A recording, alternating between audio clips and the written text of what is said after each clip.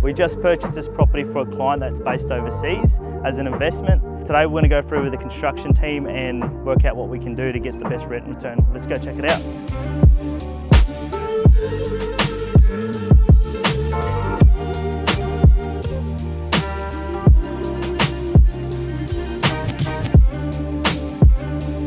One of the main reasons why we got this block and this house was because it sits on a block of land that's zoned LMR. What that means is that he can essentially subdivide the 600 square metre block up into 300 square metre lots, and then from that he can either do 2 new builds or just sell each block off.